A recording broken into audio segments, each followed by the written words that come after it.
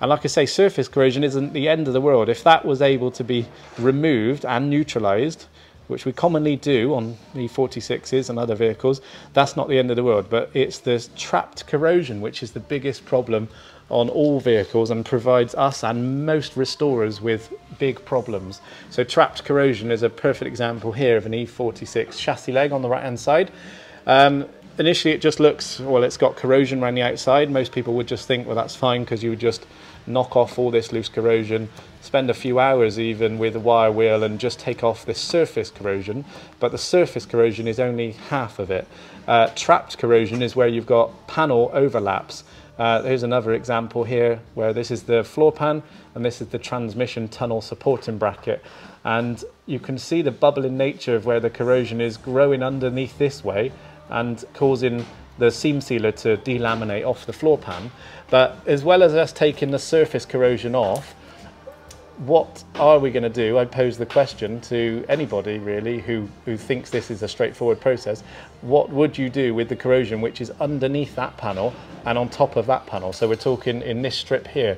If you could imagine, see through that panel, underneath it is that panel, and it's going to be just as violently corroded, but yet you can't get to it because it's spot welded together. Same thing if you look down this chassis leg, you can see it's a hollow, that section there. If you had a special tool, you could probably get down there, but you can't even get a finger in, so you're not going to be able to take out all the corrosion which is in that chassis leg, and you certainly aren't going to get any of the corrosion out which is on the contact patch. So from there to there, all the way down is the contact patch, where the seam sealer, the chassis leg is spot welded to the floor pan. And again, you can get rid of the surface corrosion, but how do you get to it inside there? Well, the only option is to replace panels, or certainly recondition panels, and that means cutting these panels off. As drastic as it sounds, it's chassis leg removal. It's either buying new panels from the manufacturer, in this case BMW.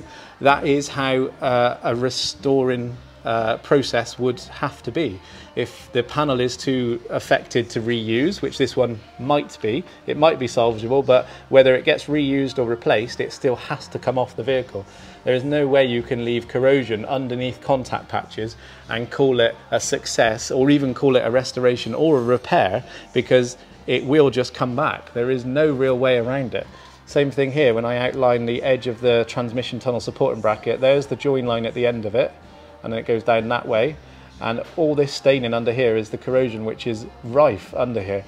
There is no nice way to put it, but certain cars, and I'm afraid this one, it's horrible to say, but it is riddled with corrosion underneath trapped panel areas. So this is going to need some serious thought, attention, and decide what route is best to go, because there are many ways to approach this. There are basic ways to keep this car going for a few more years, or there's cars to keep this on the road for another 20 years with restoring techniques.